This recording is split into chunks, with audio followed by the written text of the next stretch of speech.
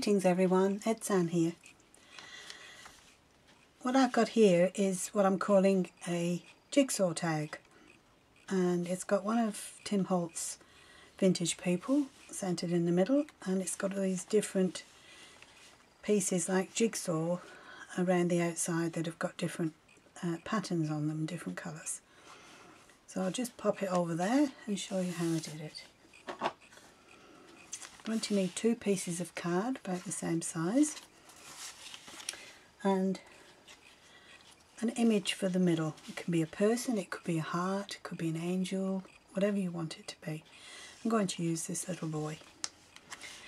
Place him down in the middle approximately, and then just trace around the outside with a pencil.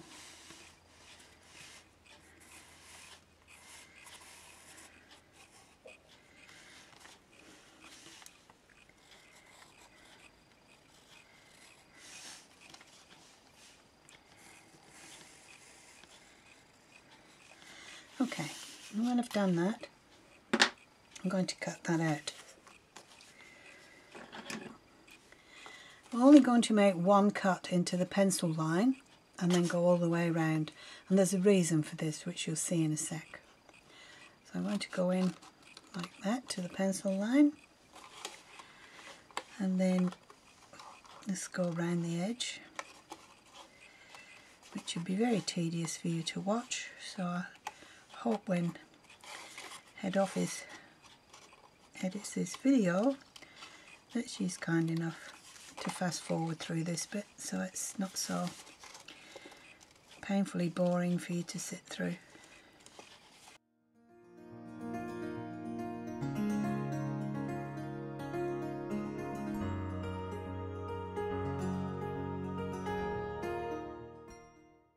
Nearly there.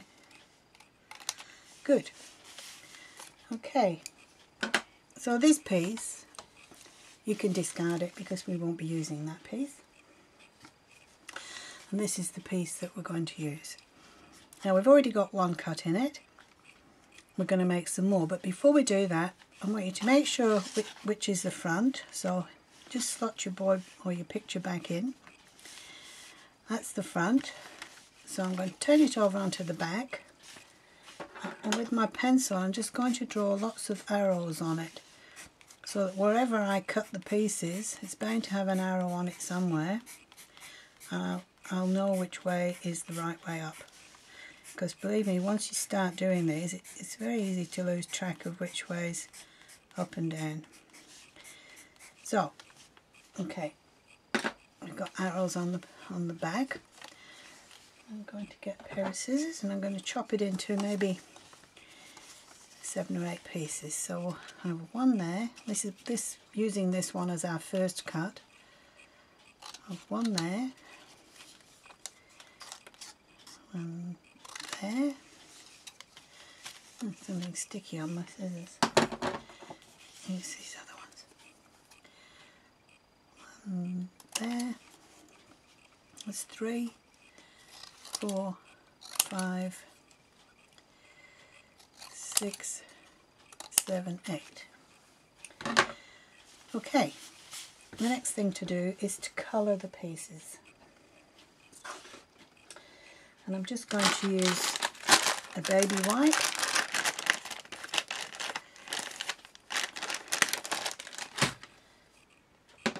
And just dab it on the pad. Make sure I've got the right side. Oh, I better put it down a sheet because I always make a mess.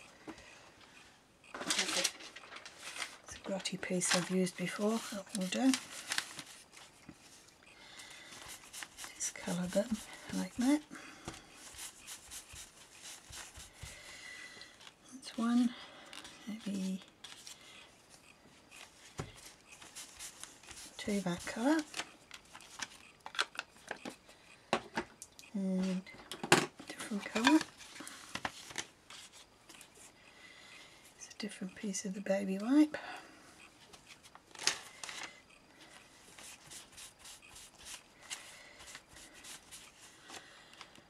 Right.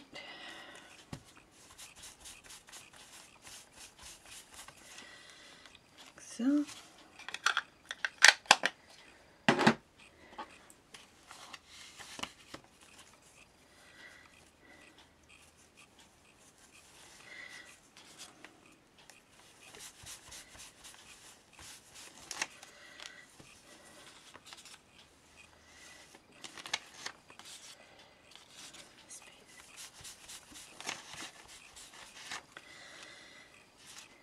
Nearly there.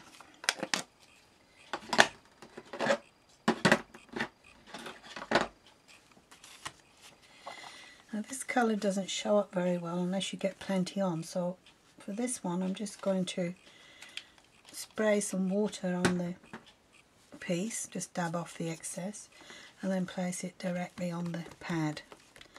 And that way I'll get a good coverage, hopefully.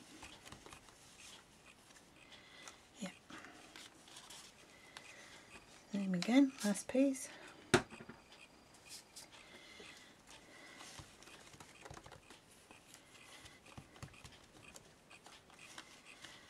Good. Alright, we've done them now.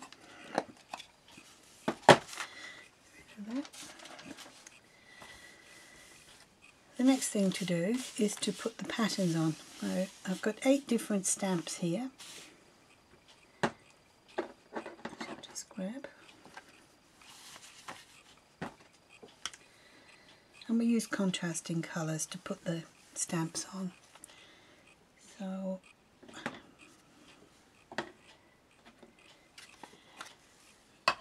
use that one. I'll put some colour on the stamp.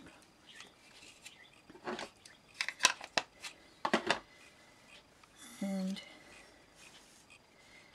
that piece.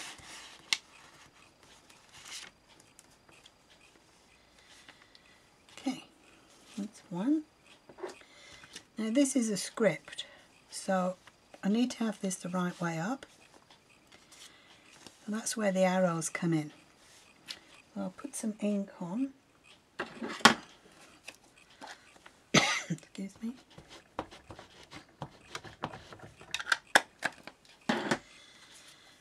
And then I know which way is up. There we go. That's 2.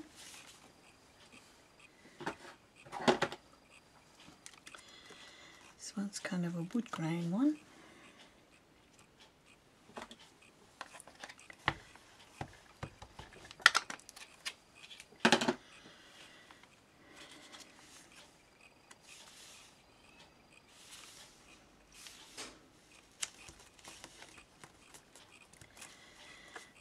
I'm not bothered that I'm getting the backs full of my inky fingers because they're going to be glued down.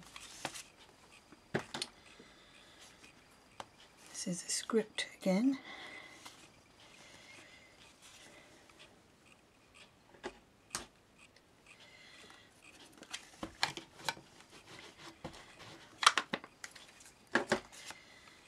That way's up.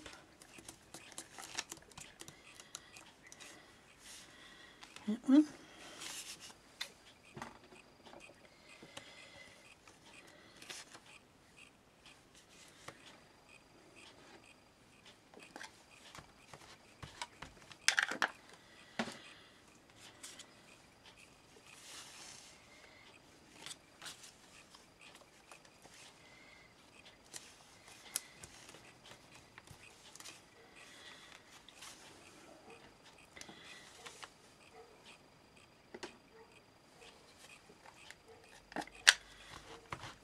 This is just dots, so it doesn't matter which way up it goes.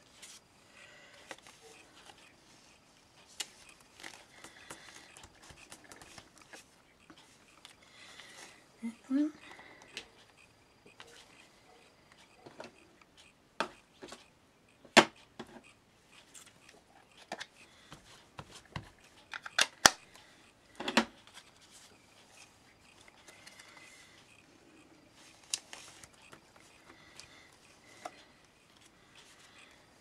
And last but not least, another script one.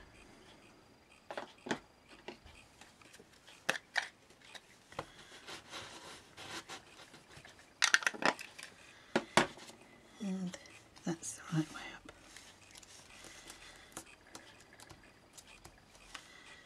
Okay, so they've all got a different pattern on,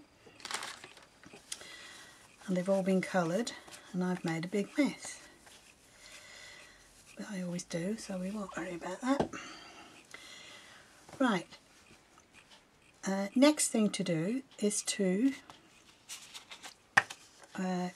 prepare the other piece of card. We're going to just run around the edge of the image, the boy in this case, with a little bit of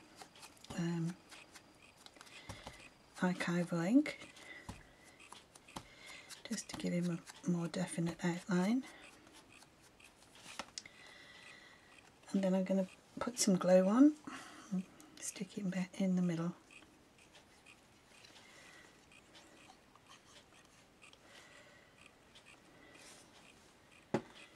Okay. One thing that I meant to do first, sorry, don't mind me.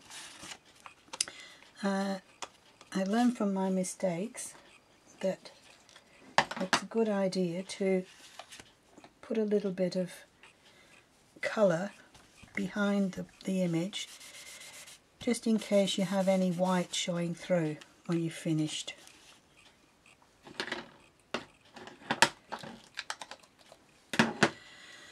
So let's colour that, and we'll pop him down now.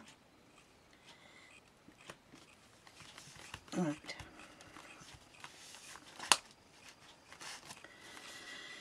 I want to go around the edge of all the pieces as well, just to give them an outline.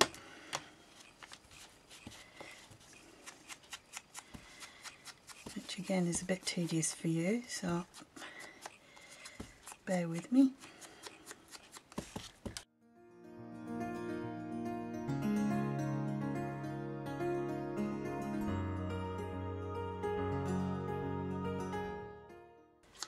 Nearly there.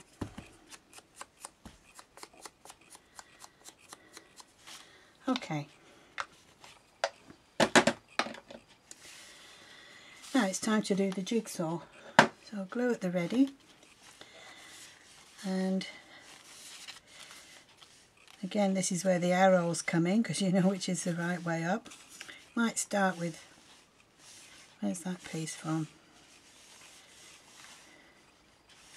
Yep. See how hard it is? There, that's where that piece is from.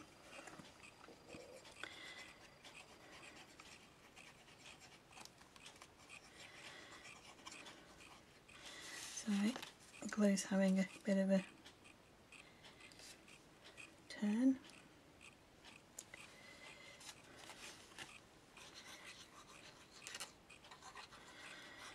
There we go.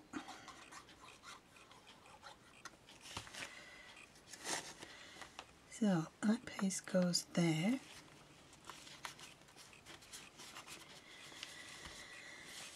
And then, where are we? I think that's the next piece.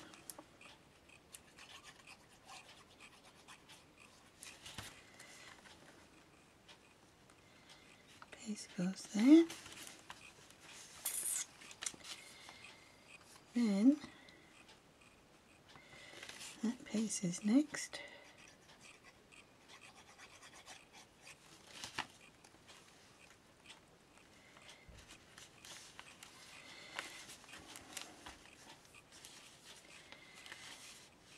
Followed by, nope,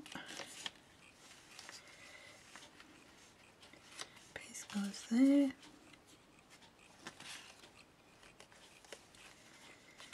This goes there.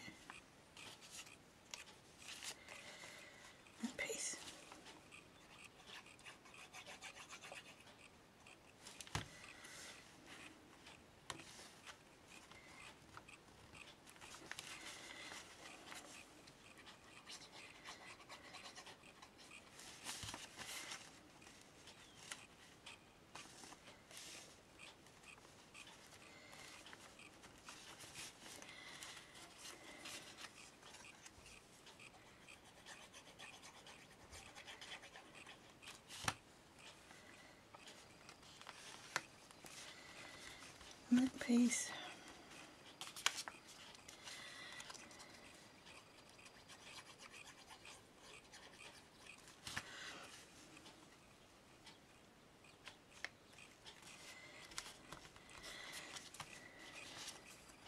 Final piece.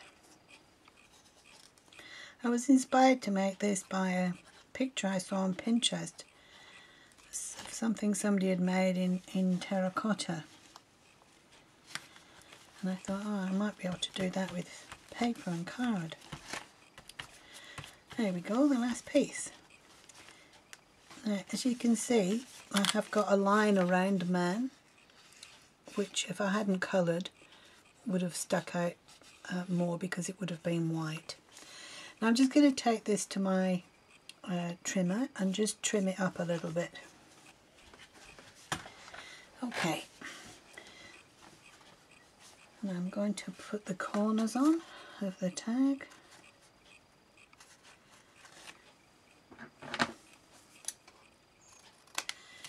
Like that.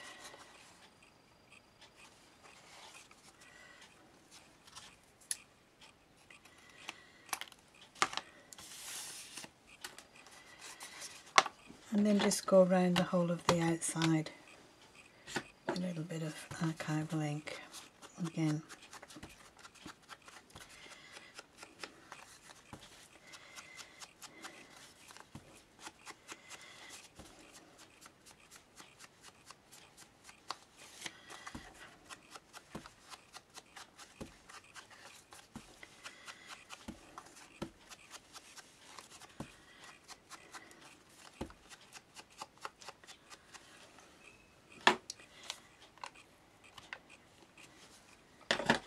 Okay,